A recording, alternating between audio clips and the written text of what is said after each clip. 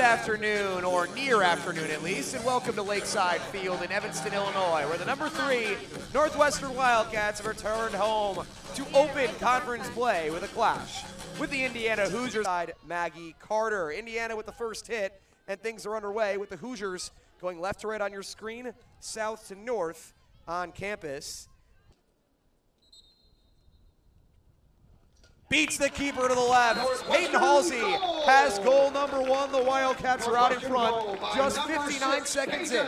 And Frank down the line. Lindsey Frank has space and has options in front. Olivia Bent-Cole firing down the near side with Halsey in the middle. Bent-Cole finds some space. Olivia Bent-Cole scores.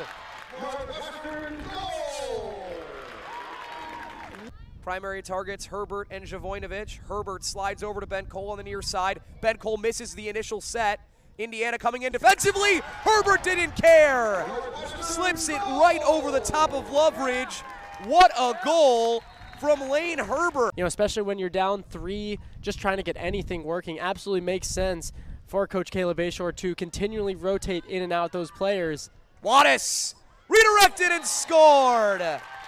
Another goal for Peyton Halsey.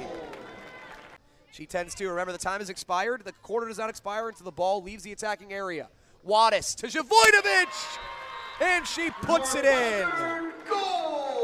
And the Wildcats end up running away with it. A 5-0 win for Northwestern. Peyton Halsey with a brace leads the way. Zivojnovic, Herbert, and Bent-Cole get goals, and Lauren Wattis had 2 assists.